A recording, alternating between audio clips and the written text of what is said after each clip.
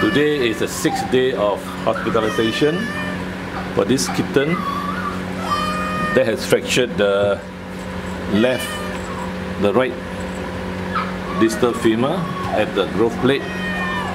Now the fractured femur was attached back to the shaft by pin and of course a casting, and the kitten has been here for 6 days, and you can see the appetite is good, drinks water. This is overnight and it does pass motion. Now if we're going back today, the owner has to make sure that the kitten doesn't run around or jump around, and put in a small cage has about this size, so that we can make sure that the pin is not being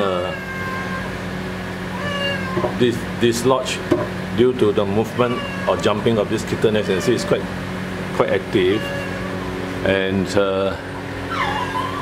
appetite is good. Painkillers have been given, antibiotics, and you can see the stools there, the urine, past urine.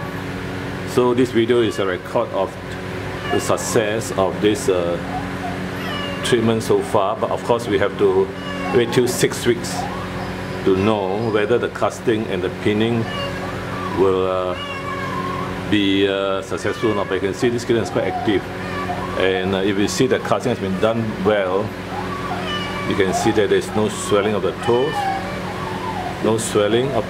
toes, and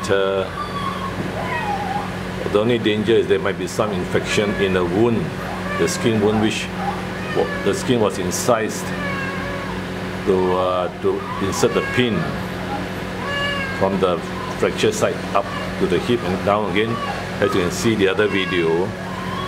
And overall, this is day 6, and I would say that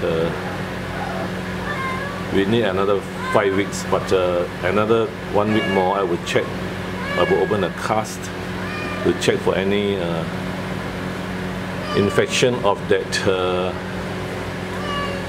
incised lateral skin area, to open up the fractured area to insert the pin.